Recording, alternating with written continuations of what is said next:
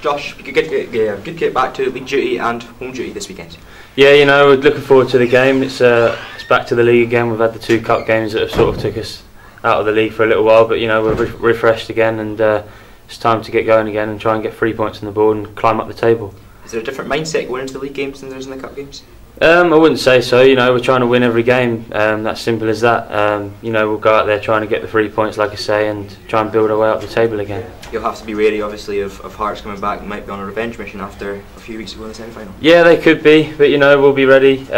You know, we'll try and make it as difficult as we can for them to get anything up here, and we're looking forward to the game, like I say. You had a good couple of wins against them in the league already this season. Does that give you confidence going into the game? Yeah, obviously, you know, we're pretty confident in every game we're going to at the moment. We feel that we've been doing very well this season. We've had a bit of a dodgy spell in the league, maybe, perhaps, but you know, it's time to get things back on track again, and hopefully we can get a good result. Can you put that bad run down to anything, or is it just the way things go sometimes? No, you know, we had a tough period. I felt over the Christmas period we had some difficult games, and you know, it sort of all happened at the same time, but you know, we've done very well in the cup, and it's given us a lot of positives, and we can take that into this weekend, hopefully.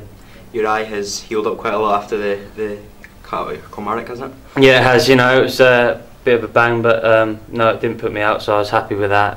The doc managed to stitch it up and get it done properly, and I was back in the next week, which was very pleasing. You obviously must have been delighted to get your red card overturned as well. Yeah, I was. You know, it was a bit of a worry for me at the time. You know, like I said before, it was in training, I was thinking about it and stuff, but I tried to block it out as much as I could, and you know, I'm just delighted that it's been rescinded and I can concentrate on playing again now.